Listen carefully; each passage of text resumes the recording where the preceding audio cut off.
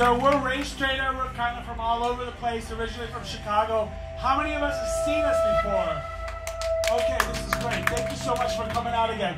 Look, we want to thank all the people associated with Philly Hardcore shows, and this is Hardcore Chris, Joe, who's not here, but it's on video, so I have to say it. Ghost, everybody that helps out makes this thing a community. It's more than just, like concerts, right? It's not even shows. These are like our meetup places. For some of us, this is our church. This is where we go to see our friends and family and talk about the things that are important to us. I also want to give a big, shout out to Sunny here. So if any of you have ever wondered what socialism looks like, socialism looks like badass hardcore videos for free all the time. And Sunny has taught us all that. We want this to be a good experience for all of us. Thank you so much.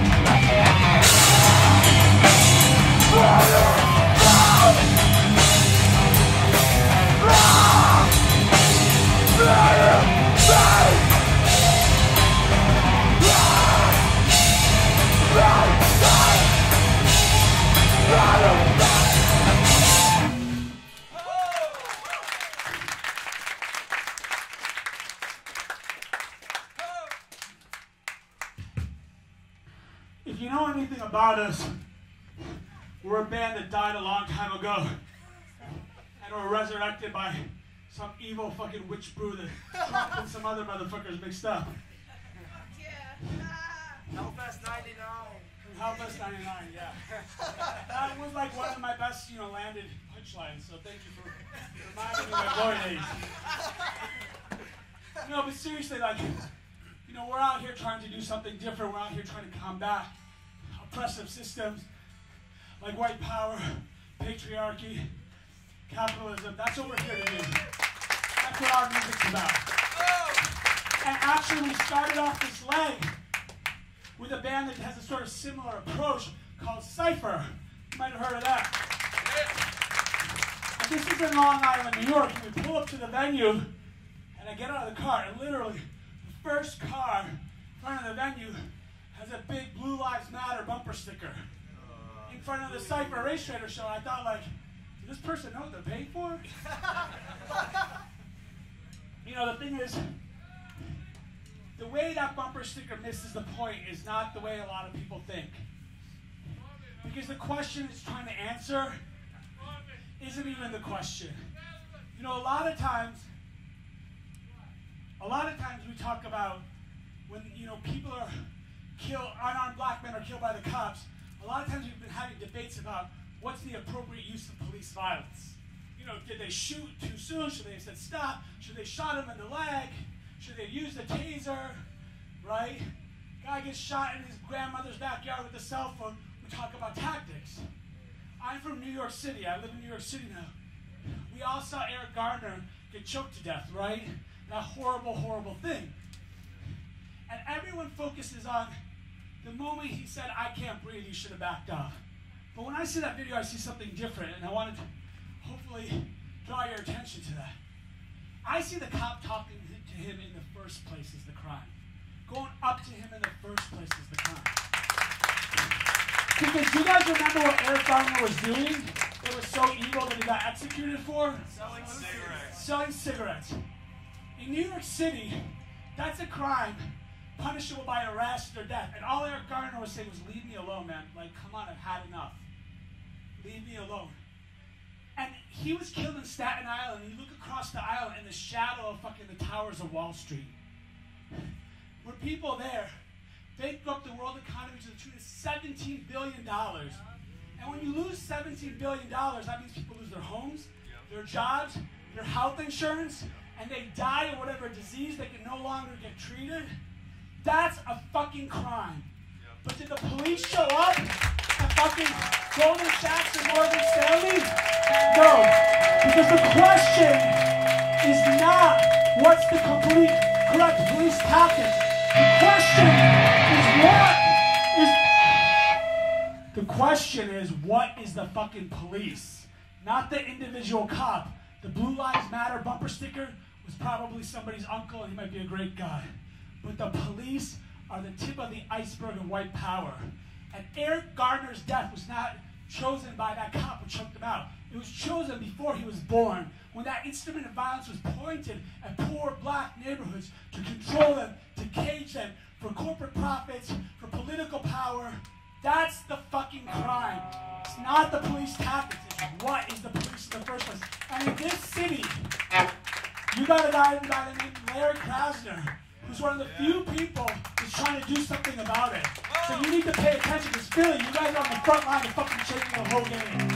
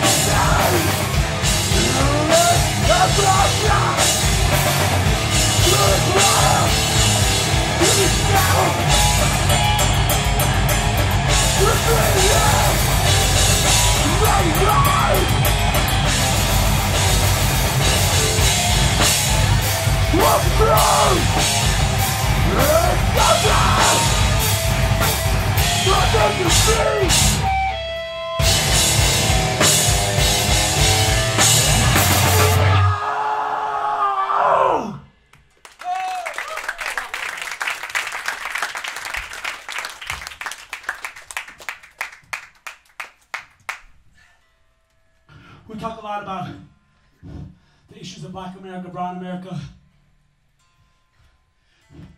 It's very important to realize, be very careful. This band does not speak for Black people. This band speaks for people from our experience, observing and trying to stand in solidarity.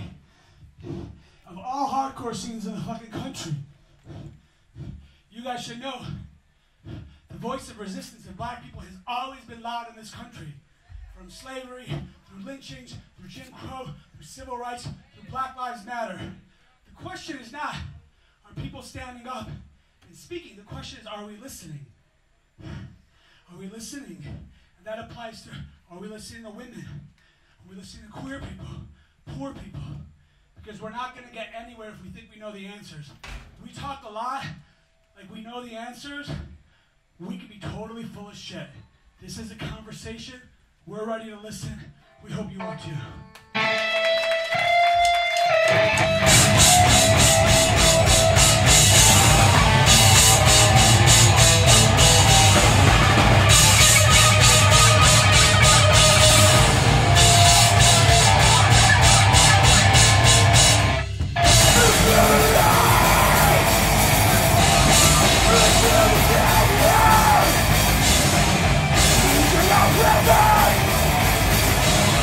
Stop it!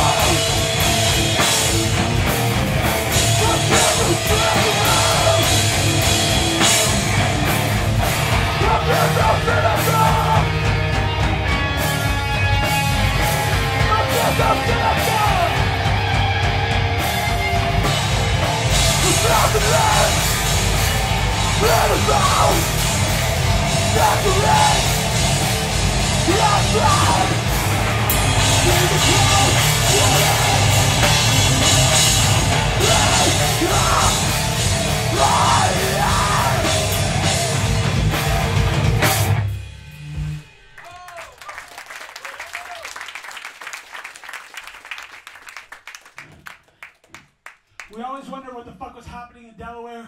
Apparently he's cancer priest, and that shit's gnarly.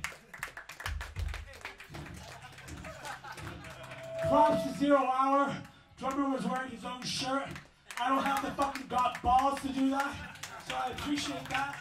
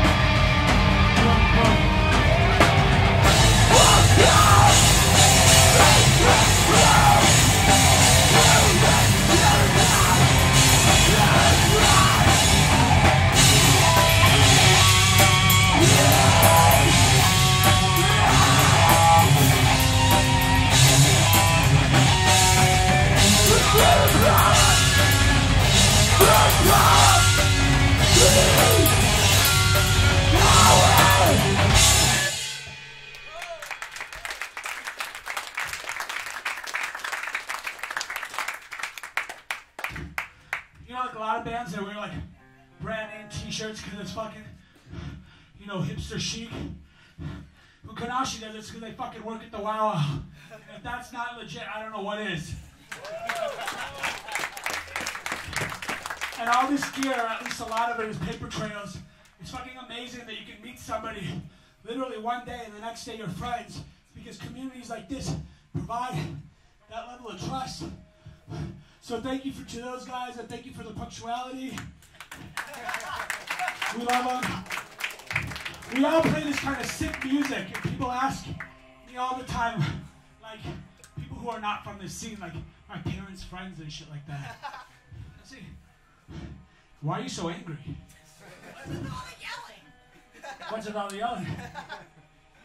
And I say, I've been looking my whole fucking life. You know, I've had a lot of comfort. I'm not gonna try to, you know, Cancer Priest says, like, don't fucking rap like you come from a shitty neighborhood. I came from a fucking posh place. Motherfucking posh. But I'm the son of immigrants, and immigrants from a particular country, Iran, which is in the news all the time because they're one of the #1 boogeymen in the media and for our government.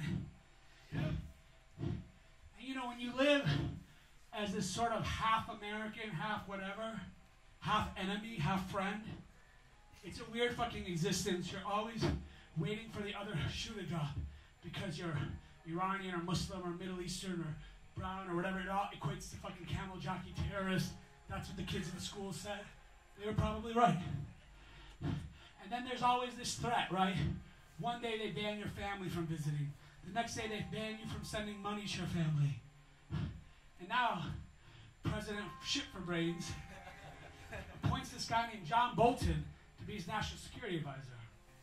If you don't know who John Bolton is, look it up.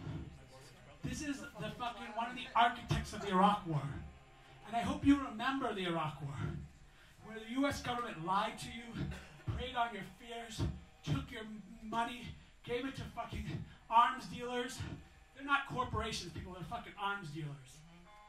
To fucking bomb brown people, which resulted in what? Destabilizing the entire fucking region into civil war. And then we're supposed to get behind it because of what? Because the troops who never made that decision in the first place, because of some fucking yellow ribbon. That's my whole fucking life.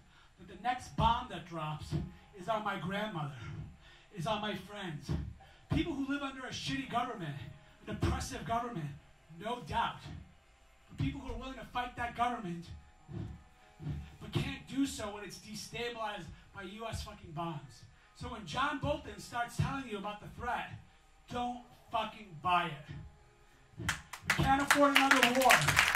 Not just as Americans, but as human beings, as citizens of the planet. There's gotta be a better fucking way. My whole fucking life. Let's end this shit.